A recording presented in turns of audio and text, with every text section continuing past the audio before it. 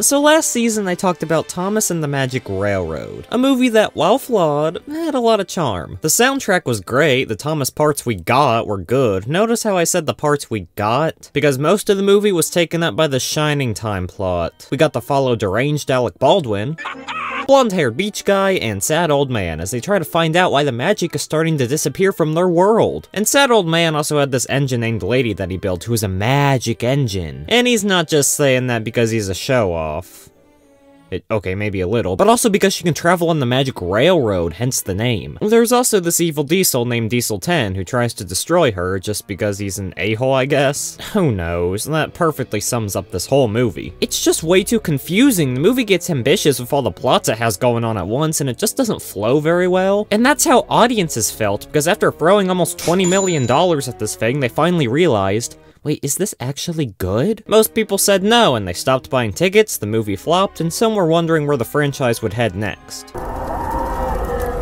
Well, eventually it would be there, but not yet. Season 5 came out the next year and just kind of ignored everything. No Diesel 10, no Mr. Conductor, although Alec Baldwin did narrate this season and the next season, so that was pretty cool. And I can't really blame the filmmakers, I would have done the exact same thing if I was in their situation. That's why none of the new characters besides Diesel 10 really survived this movie, it just wasn't successful enough. Take the most popular one and just dump everything else. And surprisingly, the show didn't really take a dip in quality. Season 5 was just as good as Season 4, if not better in some aspects. After this, Season 6 came out, which was also good. It seemed like the franchise might be able to recover from Magic Railroad with no problems at all.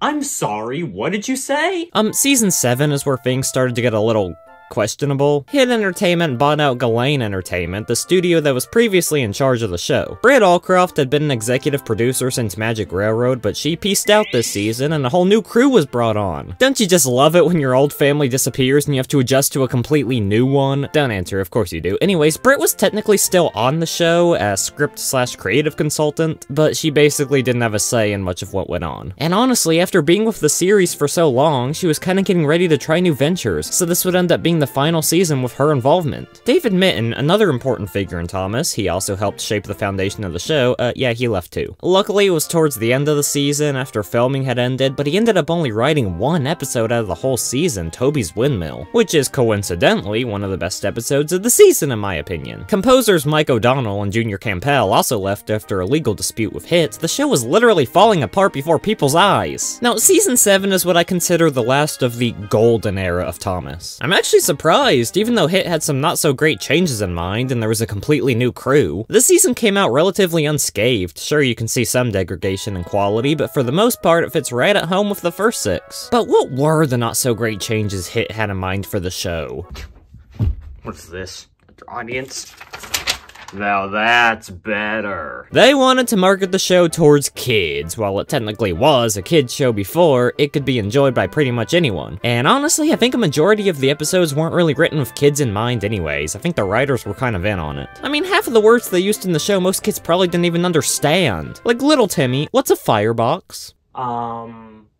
Bacon. And they also never talked down to the kids. They were like, hey, we're not making excuses for you. If you can't understand any of this language or who these characters are, then you can just get out of here. Season 8 was when a lot of the changes started happening. That's where the show really started going downhill. And it was after this season where we finally get to calling all engines. This movie came out in between Season 8 and 9, and you might be thinking, is this the production crew's second chance at a Thomas movie? Is it a sequel to Magic Railroad? Will it be even bigger and badder than that movie? No. First off, this is a TV special, not a theatrical movie, which means it's not as big of a deal as a movie. And no, it's not a sequel to Magic Railroad, although some Magic Railroad characters do appear in it. It's only an hour long, and it follows the same format as the TV show, so it feels a lot more like an extended episode rather than a movie. The story behind this special is it was made to celebrate the 60th anniversary of the franchise and the 20th anniversary of the show. Aren't even numbers amazing? I don't know if this is actually true, it kind of feels more like a lucky coincidence on Hit's part, but if that's not the reason, then my best bet was that it was made to market a bunch of toys. Really a shocking prediction, I know. It released in 2005, straight to DVD, which is the case for all Thomas movies going forward. Some were released theatrically in select countries, but in terms of a worldwide theatrical release, Magic Railroad is still the only Thomas movie to date that did that. The reception was pretty bad, as was the rest of the Hit era episodes, mainly because again, it was aimed towards little toddler babies. But let's look at it and see if it's as bad as everyone says it is. I haven't watched it in probably like 5 or 6 years, so let's see if it's how I remember it. I do remember most of the plot, I think. So let's see if anything's changed, hopefully, because I don't remember it being good. Ew! That's not great looking animation. I know it was 2005, but there was way better than that back then. That just looks gross.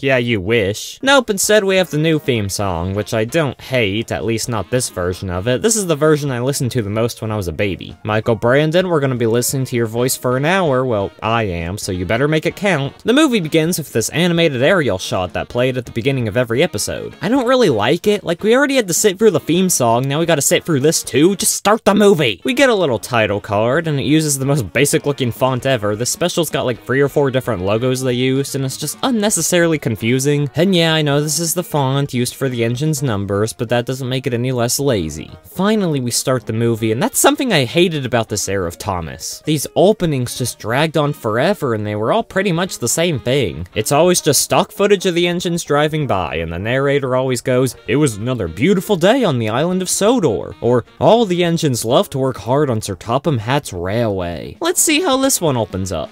Summertime is always beautiful on the island of Sodor. Yep, like I said, another beautiful day on the island of Sodor. It is a little different, but do you get my point? The narrator talks about how all the engines love to work hard on the island, and when the day's over, they love to relax at Tidmouth Sheds. Yeah, it's just the sheds. You don't need to spend this long talking about them. I swear they spend almost a full minute talking about them. Oh no, here comes Sir Topham Hatt. You're all in trouble now. He tells them that a new airport's being built on the island, and the engines need to help out with it, and then BAM! Instantly, we're barely 4 minutes into the film, and they already hit us with a song. Thomas never had the best vocal songs, and this one is no exception. It's not very good. It's called Busy, and the voices are just kind of annoying. Thomas was never meant to be a musical, so I hate how many of these songs this era had. And the lyrics are kind of concerning. It talks about how they puff back and forth all day, and the engines are all dizzy, but they have to listen to Sir Topham Hatt, so they have to keep going no matter what. Also, I like those pajamas. The song finally ends, and we see Percy and Thomas at the construction site pushing a bunch of bricks. But Ari and Bert come up from behind them. If you don't know who they were minor characters in the earlier model seasons. I always thought they were creepy. Their models were also repainted to be used to splatter and dodge in Magic Railroad. In fact, in some production photos, you can still see some of the stripes, though they're missing in the final film. They decide to ram right into Thomas and Percy. Well, that was a little rude. They were just sitting there. The narrator says this made them both very cross. That's another thing. During this era, they loved using the word cross. I swear it was in every episode. What's this? Why did these borders suddenly appear? Thomas is a steam engine. Yeah, I kind of already knew that. He runs on coal. Again, already knew that. It's not that much of a secret, really. Now here are Ari and Bert. Hi! Do they run on coal? No, they run on diesel fuel. No, they run on diesel fuel. Yeah, I kinda just said that. Not like steam engines at all. No, they're two very different machines, and diesels replaced steam engines because they're better. When Thomas stops, he wishes steam. Yeah, he is a steam engine. Do Ari and Bert wish steam? No. Did you just reuse the same no sound clip? But sometimes they make nasty black smoke. Oh, come on, guys. It's not good to inhale smoke, and Thomas is right there. Did you hear that? It's a whistle.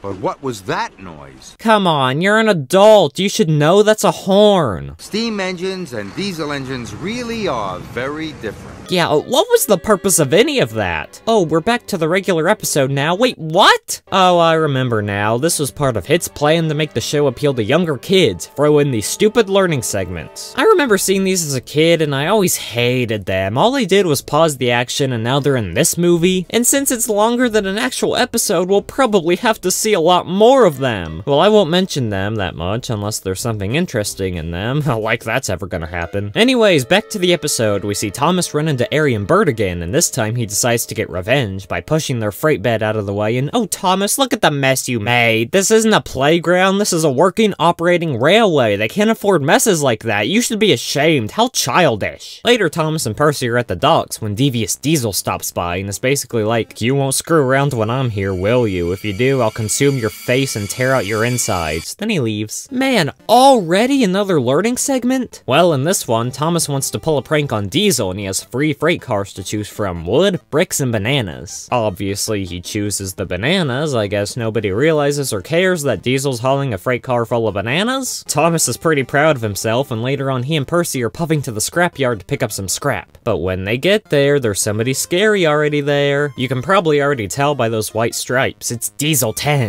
Yep, he's back from Magic Railroad. I don't really know what the story is. The movie isn't canon to the rest of the show, so is Diesel 10 just a random bully Diesel that showed up to the island one day? I guess so? Whatever. Thomas and Percy are scared and they puff away, but when they get back to the sheds, they're shocked by what they see. The entirety of Tidmouth Sheds has been destroyed since the Diesels were supposed to rebuild it, but they got delayed since a certain somebody decided to send bananas instead of wood or bricks. This means that the engines have to relocate to different places. James has to sleep at the coal plant, heh. Edward has to sleep at the quarry with Diesel, just try not to die. Henry and Percy have to sleep at the smelter's yard. You're fine, Sir Topham Hatt isn't gonna scrap perfectly working engines. Gordon has to sleep under a tent, alright, now I just feel bad. And Thomas has to sleep at Knapford Sheds with Emily, and he's still feeling pretty guilty for what he did. Hey, you better watch it, Thomas. Emily doesn't seem too happy to see you. Thomas tries to speak, but Emily's like, shut your mouth and go to sleep. Yeah, she doesn't like sharing her shed. That night, a huge storm blows over the island and causes a lot of damage, most notably the suspension bridge. It tries to hang on, but eventually it goes bye-bye. And I gotta admit, this is a pretty cool shot. The fact that it's a real-life model being broken apart, and the fact they likely only had one take to do this makes it a pretty impressive scene. I'm surprised they were able to pull it off. The next morning, Thomas goes to inspect the damage, and it's pretty bad. Sir Topham Hatt tells all the engines they'll all have to work extra hard to fix everything on the island, which means the sheds will have to wait until everything else is done. And then we get another learning segment. This time we have to decide which jobs the engines will be the best at. Okay. Satan's CFO, Satan's advisor, a high school janitor. Harvey goes to pick up some branches on the line, Henry and Edward go to the airport to drop off some lumber, and Thomas picks up some workers and Annie and Clarabelle, his coaches. Woo. Anyways, tensions are heating up with the Steamies and Diesels. None of them are talking to each other at all. Then Thomas runs into Diesel 10 again, and he's really scared of him and his claw, so he puffs away. Yeah, you're scared of him and his claw, so how about you run right beside him and almost get hit by his claw? You know, you're really smart, Thomas. That night, Thomas tries to talk with Emily again, but again, she's like, shut up and die. We get another song. This one is called Trying, and it's about how the Steamies think they're better than the Diesels, and the Diesels think they're better than the Steamies. I would be sort of interested in this conflict, except I already know how it ended. Thomas arrives at the harbor to carry this flatbed of metal, but it's a lot heavier than he anticipated, and it takes some effort to push it. We get another learning segment, I Wanna Die, and then we see Thomas trying to lower the steel beam onto the suspension bridge. He struggles way too much with it, but eventually he gently places it down, and the workmen cheer because they love having other people do their manual labor. Whoa! Diesel's pretty mad though, because Thomas is getting all the attention, so later on, when Thomas is collecting paint, he rams right into him, and the paint goes flying all over him. This island has so many damn accidents, how is it not shut down already? What shady things are you doing, Topham?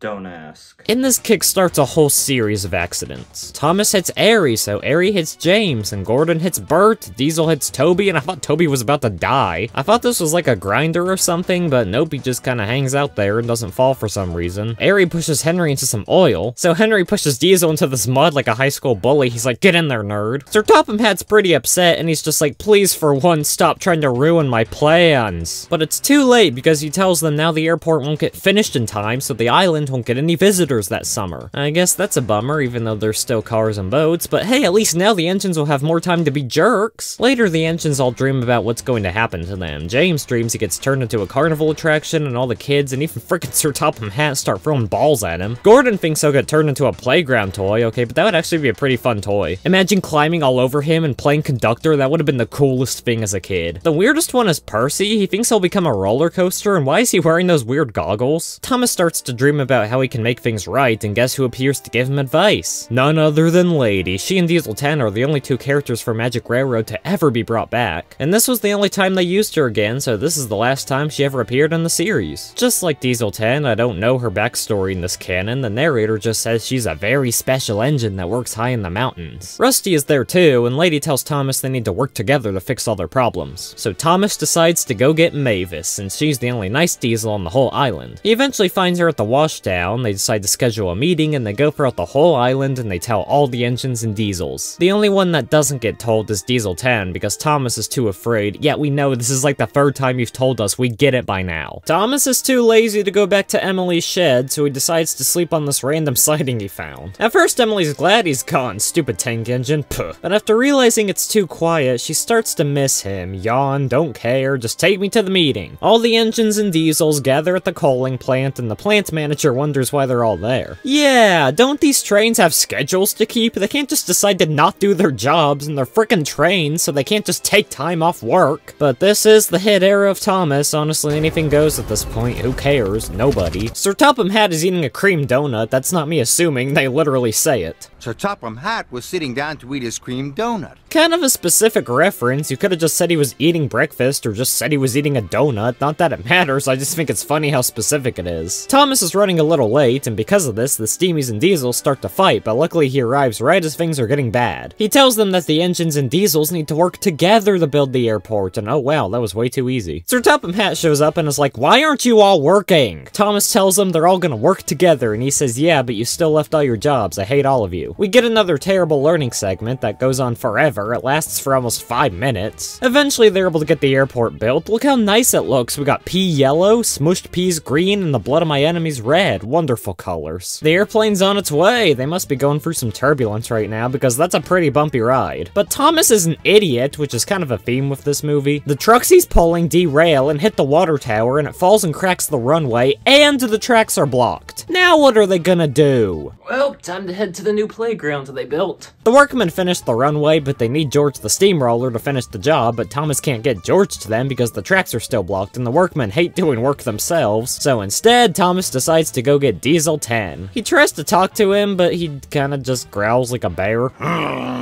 Now, is that how we talk to people, Diesel 10? Look, we've been roommates for a while, and I've known you, and I've really gotten to know you, and I really like you. You're a great person, and I got some feelings that I need to get out. What are you doing? Stop it!